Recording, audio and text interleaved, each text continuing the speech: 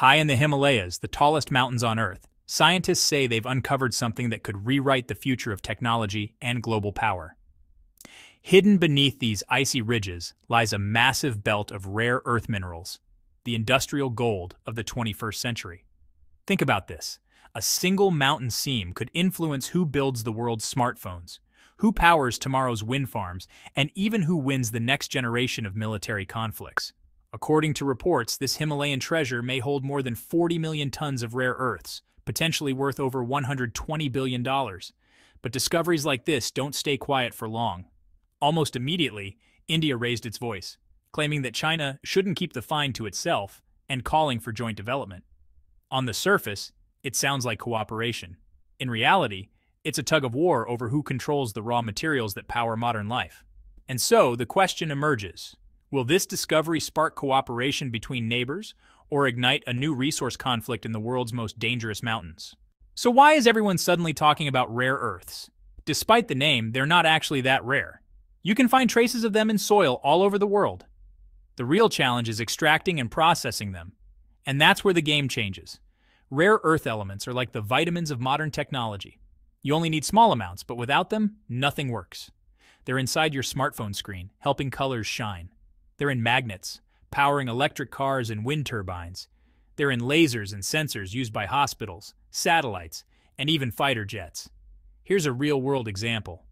An F-35 stealth fighter jet, one of the most advanced planes on the planet, needs nearly 420 kilograms of rare earths to function. That's the equivalent of strapping an entire motorcycle worth of materials inside just one aircraft. Without these minerals, you don't get stealth coatings, advanced radar, or high-thrust engines. And this isn't just about the military. Every time you plug in your phone, watch Netflix on a laptop, or see a wind turbine spin in the distance, you're depending on rare earths. In short, they are the backbone of 21st century life. Which is why the Himalayan discovery feels like more than geology. Whoever controls it could shape the future of clean energy, global trade, and even military dominance. Now here's where the story gets even more interesting. China isn't new to the rare earths game. In fact, for the past 3 decades, it has been the undisputed king of rare earth production. Back in the 1990s and early 2000s, while most countries ignored these minerals, China quietly invested in mining and, even more importantly, processing technology. By the 2010s, it wasn't just digging them out of the ground, it was refining them into the high-purity materials the world desperately needed. The result? Today, China controls about 60 to 70% of global rare earth mining and an astonishing 85 to 90% of processing capacity. To put that in perspective, it's like one country controlling not just most of the oil wells, but also nearly every refinery on Earth. And Beijing knows how powerful that leverage can be. In 2010, during a dispute with Japan over the Senkaku Islands, China reportedly cut off rare earth exports. Prices spiked, industries panicked, and suddenly the world realized just how dependent it was. Fast forward to now, as the world shifts toward electric cars, green energy, and high-tech defense, China's dominance gives it a strategic advantage that rivals oil in the 20th century. So when news breaks about a massive new deposit in the Himalayas, the world doesn't just see rocks and minerals, they see the possibility of China tightening its grip even further, unless someone else like India steps in. The Himalayan find isn't just another mining story. It's a discovery in one of the most sensitive and strategic regions on Earth. Chinese geologists say the deposit stretches across a belt nearly 1,000 kilometers long, with reserves estimated at 40 million tons of rare earths. If confirmed, that would make it one of the largest single concentrations on the planet. We're talking about resources potentially worth more than $120 billion, locked inside a mountain chain already bristling with soldiers, border disputes, and rival claims. Now here's where it gets complicated.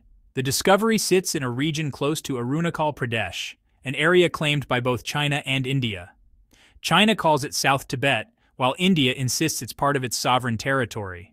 For decades, the two countries have faced off here with patrols, military standoffs, and even deadly clashes, including the 2020 Galwan Valley skirmish that left soldiers on both sides dead.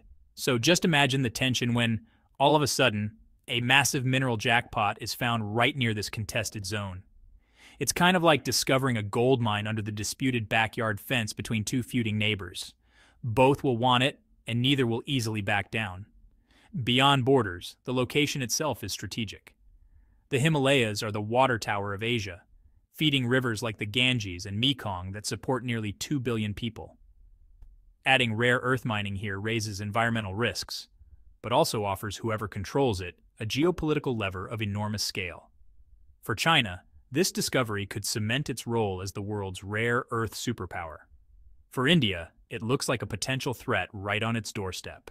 The moment China revealed its Himalayan discovery, India pushed back hard. Indian media headlines called it unacceptable for China to claim full control, and some officials even suggested the minerals should be developed jointly, since the deposit lies so close to disputed borders. On the surface, joint development sounds cooperative, but in reality it reflects India's deep concern. If China alone exploits this resource, Beijing could gain even more strategic leverage over global supply chains, while New Delhi risks being boxed out of a resource found in its own neighborhood. This anxiety isn't new. India already imports most of its rare earth needs, despite having some reserves.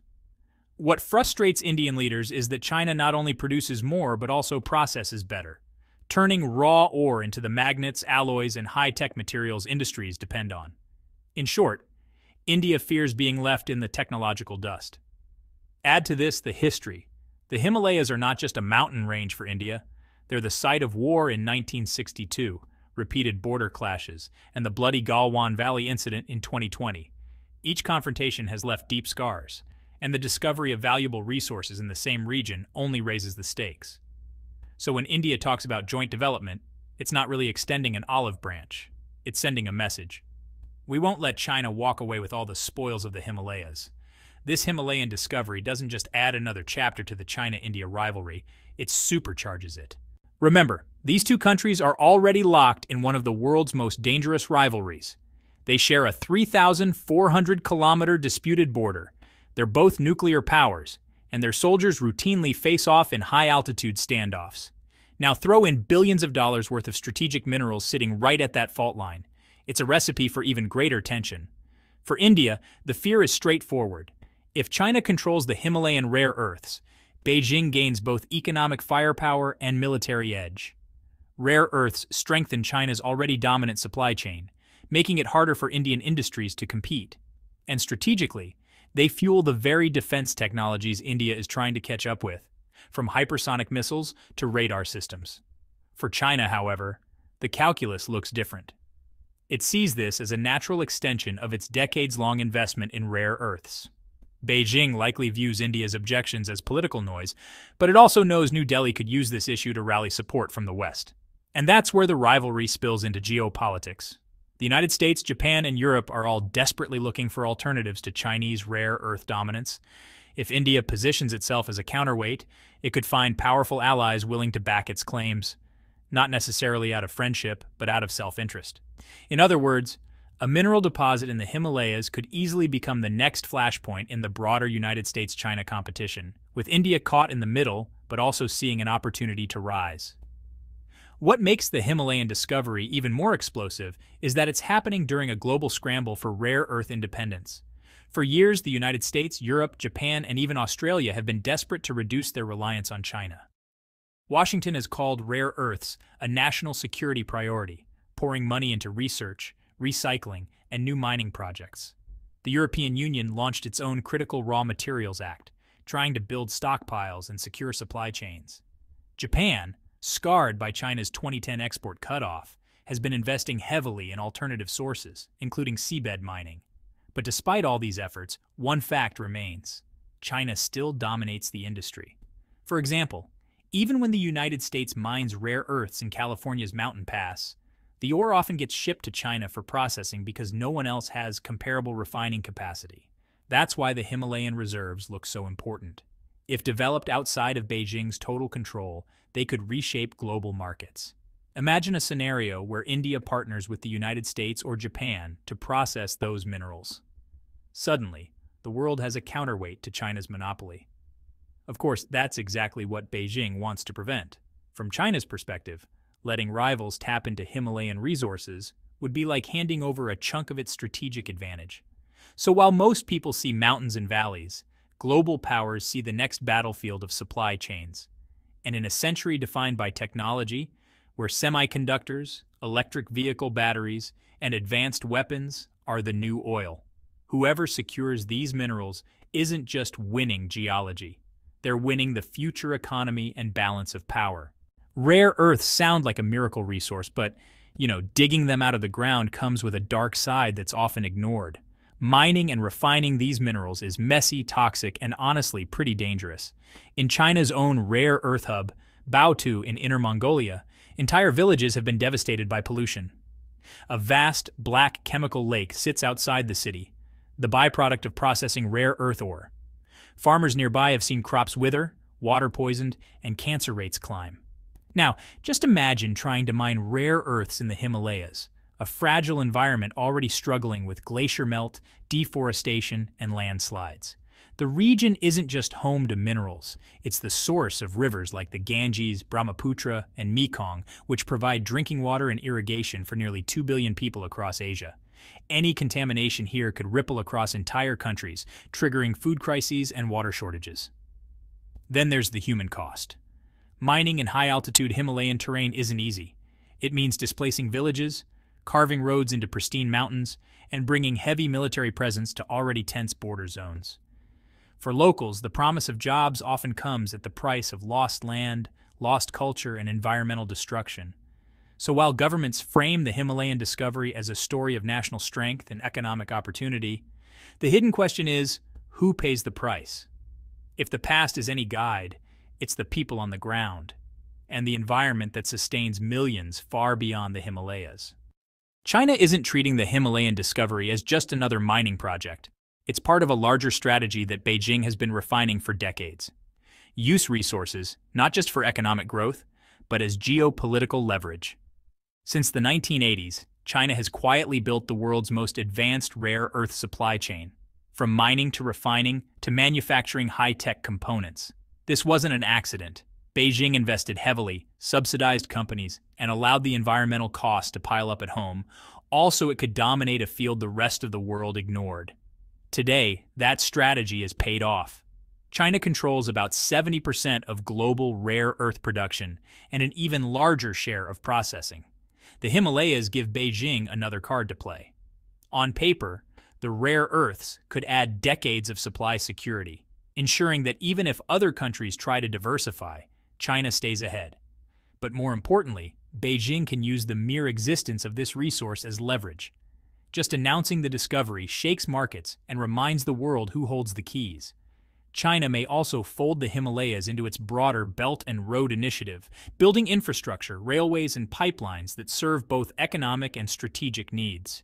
By developing the resource under Chinese control, Beijing can extend its influence deeper into South Asia, right along India's doorstep. In simple terms, China doesn't just see the Himalayas as rocks filled with minerals. It sees them as weapons of policy, tools that can secure supply chains, pressure rivals, and reinforce Beijing's long-term vision of technological leadership. For India, the Himalayan discovery feels like a double-edged sword. On one hand, it highlights just how far ahead China is in rare earth dominance. On the other, it creates an opening, a reason for India to step up its own strategy. In recent years, New Delhi has been scrambling to secure critical minerals. It signed agreements with Australia, Argentina, and Africa to access lithium, cobalt, and rare earths. The government even set up a state-owned company, Khanij Bidesh India Limited, or Kabil, tasked with hunting for critical minerals abroad. Domestically, India is trying to modernize its own mines. In 2024, New Delhi announced new policies to boost private sector investment in rare earth exploration, signaling it doesn't want to remain dependent on imports. But here's the catch. Unlike China, India lacks large-scale refining capacity. That means even if it digs minerals out of the ground, it risks sending them overseas for processing, often, ironically, to China. So how does India counter Beijing's Himalayan advantage? By turning to alliances. Already, New Delhi is deepening partnerships with the US, Japan, and Europe under frameworks like the Quad, positioning itself as a democratic alternative to Chinese dominance. The rare earth issue gives India one more reason to pitch itself as the balancing power in Asia. But make no mistake, India's challenge is enormous. It's like running a marathon when the other runner started decades earlier. Still, with global powers desperate to reduce reliance on China, India has leverage it never had before. In other words, while the Himalayas may favor China on the ground, they could give India a powerful diplomatic advantage in the race for critical minerals. The discovery of Himalayan rare earths isn't just a local story between China and India. It has the potential to reshape the world economy and the future of technology. Think about it. Every major industry of the 21st century runs on these minerals. Electric vehicles depend on them for powerful magnets and motors. Wind turbines need them for lightweight, efficient blades. Smartphones, satellites, and even advanced weapons like hypersonic missiles all require rare earth elements. That means whoever controls supply has influence over the pace and the cost of technological progress. If China tightens its grip, it could make electric cars more expensive in the US, slow Europe's green transition, or even hold back military modernization programs abroad. On the flip side, if India and its allies find a way to share in the Himalayan reserves, the competition could drive down costs and speed up innovation worldwide. The stakes are enormous. Bloomberg recently projected the global rare earth market could hit over $15 billion by 2030, but the real value isn't in the raw minerals. It's in the trillions of dollars of industries, from AI servers to clean energy, that depend on them. In that sense, rare earths are less like gold and more like the new oil. Whoever controls them sets the tempo for the global economy. So when we talk about rocks buried deep in the Himalayas, we're really talking about the foundation of the next industrial revolution, one where energy, data, and defense all converge. So where does this Himalayan rare earth story go from here? There are a few possible futures, and each one carries huge consequences. Scenario 1. Cooperation. In the best case, China and India recognize the shared risks of overexploitation in such a fragile region and find a way to jointly develop and regulate mining. That could turn the Himalayas into a symbol of scientific collaboration rather than conflict. But history tells us that trust between Beijing and New Delhi is thin, especially with border disputes simmering. Scenario 2. Competition. Far more likely is a race, where China pushes forward with exploration and India responds by building alliances, speeding up its own mining, and maybe even challenging Beijing legally in international forums. This wouldn't lead to war directly, but it could heighten tensions along the border and spill over into trade, investment, and even military posturing. Scenario 3. Resource Cold War. If rare earths truly become the new oil, the world could split into blocks, one dominated by China's supply chain and another led by India and Western allies. Just like the old Cold War was defined by nuclear weapons, the new one could be defined by critical minerals. The battleground wouldn't just be the Himalayas, it would extend to Africa, Latin America, and the ocean floor, wherever rare earths can be found. Each path carries both risk and opportunity. But one thing is certain, the Himalayas have gone from being the world's roof to possibly becoming the front line of the next great resource struggle. At first glance, the idea of rare earths buried deep in the Himalayas might feel distant. Just another story about rocks and politics. But in reality, this discovery touches every one of us. The phone in your hand, the car you might drive in a few years, the clean energy powering your home, even the security of your country. All of it depends on these critical minerals. And right now, a silent race is unfolding in one of the most dangerous, contested regions on Earth. For China, the Himalayas represent a chance to lock in its dominance. For India, they're both a threat and an opportunity to rise as a global power. For the rest of the world, the stakes are even higher. Access to the raw materials that will decide who leads the next wave of technology and who falls behind. That's why this story matters. It's not just about China and India. It's about the future of technology, the balance of global power, and the price of progress. And while the Himalayas may seem eternal and unchanging, the battle unfolding there could decide the shape of the 21st century. So the next time you hear about a phone upgrade, a new electric car, or even a breakthrough in clean energy, remember? Somewhere high above the clouds, on the roof of the world, lies the mineral treasure that could make it all possible, or hold it all hostage.